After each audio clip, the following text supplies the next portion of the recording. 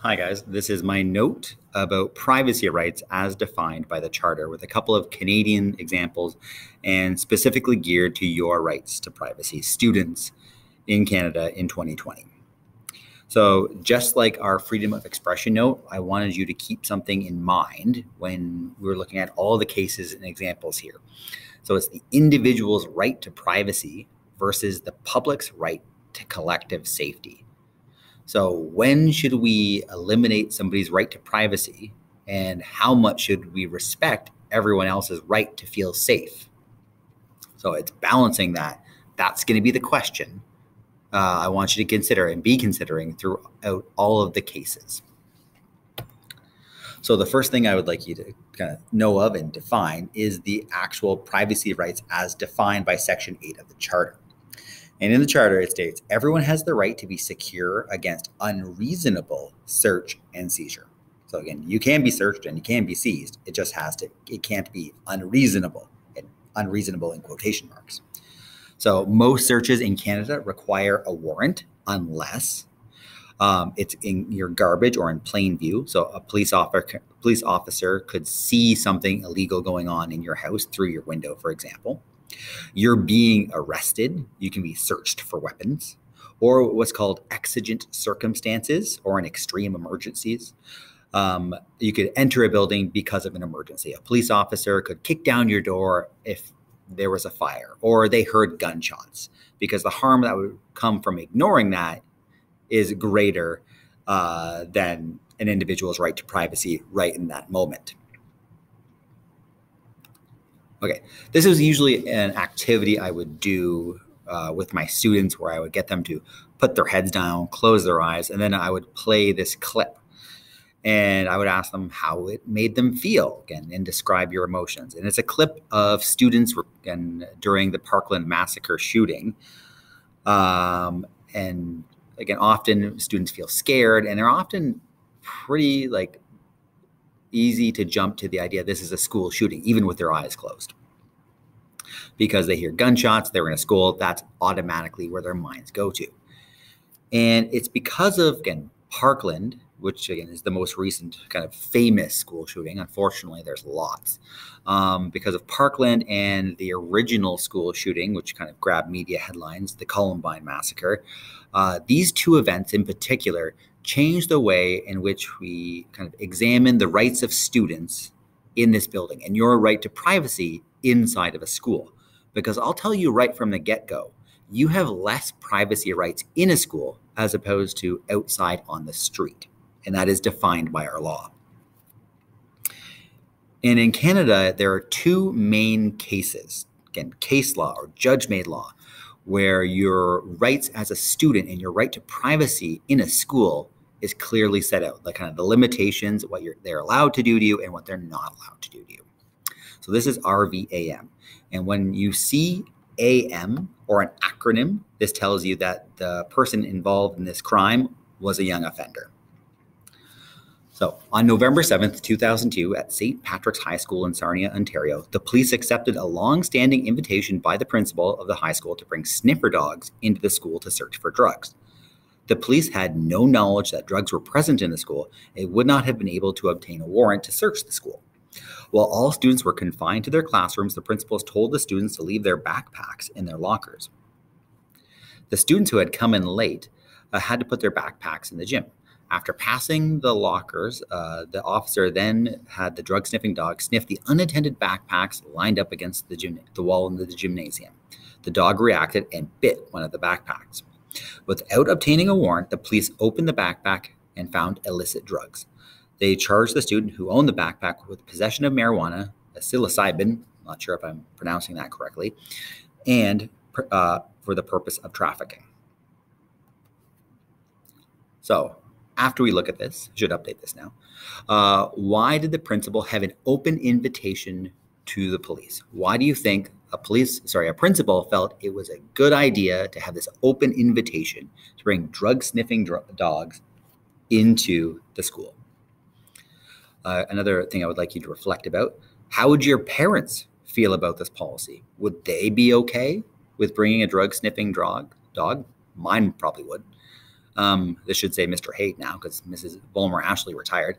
How would you feel if Mrs. Vollmer Ashley or Mr. Haight had a similar policy? Again, if this was going on at KCI, would you be okay with it? And lastly, do you think this would survive a charter challenge? Because it sounds like a pretty clear-cut, again, violation of privacy, even though I've already told you, you have less privacy rights in the school. And the end result, the conviction was thrown out. Why? The police are entitled to use sniffer dogs based on, this is the key, reasonable suspicion, which they didn't have in this case. Not to use the sniffer dogs to find that reasonable suspicion. So they can't just search you at random. There needs to be reasonable suspicion. Teenagers can expect the contents of their backpacks not to be opened at random and to the speculative scrutiny of police. So this means, again, you do have some rights. You don't have unlimited rights, but you do have some rights. Please call 5560. Mike Meehat, 5560, please. Well, continuing after that announcement. So you do have rights. They're just limited in this school. Okay, the second case, RV-MRM, another young offender. A vice principal of a junior high school had been informed by some students that another student, MR, had planned to sell drugs at an upcoming school dance. The vice principal asked MR and his friends to come to his office. The vice principal advised them that he was going to search them for drugs. MR emptied his pockets, and after being asked by the vice principal to do so, pulled up his pant legs, and there was a bulge in his sock. The vice principal removed a plastic bag of marijuana. An RCMP officer who had been called there by the vice principal according to school policy was in the office but did not interfere. So the entire interaction was between the student and the vice principal. The bag was given to the police officer who advised MR that he was under arrest for the possession of a narcotic. The constable read the police caution to MR, his rights, and told him that he had the right to a counsel, and a lawyer, and that he had the right to contact a parent or an adult. MR tried to reach his mother, but was unable to get in touch with her. He said that he did not want to call anyone else. The officer and MR then went to MR's locker and searched it. No more drugs were found. Again, so my reflection questions. Should the VPs have the right to search student belongings? Again, is this an appropriate thing for a non-police officer to do? Is this a violation of Section 8? Again, is this an unreasonable kind of violation of your right to privacy? And do you think this would survive a charter challenge? Is this an unreasonable limit on your privacy rights? Again, to have a vice principal, again, search you. This conviction is upheld. So, again, he was convicted. Why? The VP had reasonable suspicion. That was what was absent from the previous case. He had reasonable suspicion of drug possession.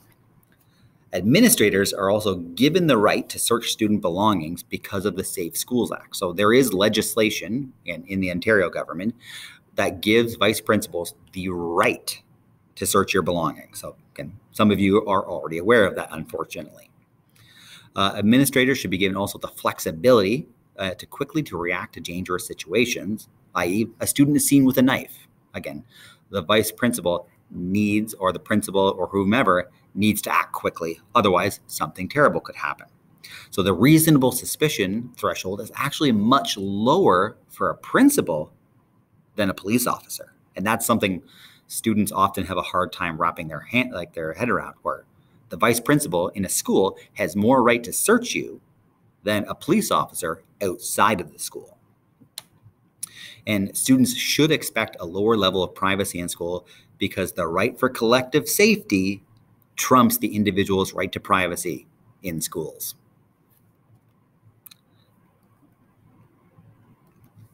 And lastly, this is another video I'd like you to watch. And this is kind of the end of this whole saga. So RVAM and RVMRM dictate school policy when it comes to the privacy rights of students. And when it comes to these two decisions, often the interpretation can be up to the individual principal or vice principal. And this is an example of a strip search of a 15-year-old girl in a Quebec high school. And a lot of people believe this is the slippery slope. When we take rights away from students, this type of situation can happen and be very outrageous and wrong. So this is the last thing I would like you to watch and kind of form your opinions about your rights as a student and your right to privacy. Okay, if you have any questions, make sure to ask them on Google Classroom or stop by the Google Meet, please.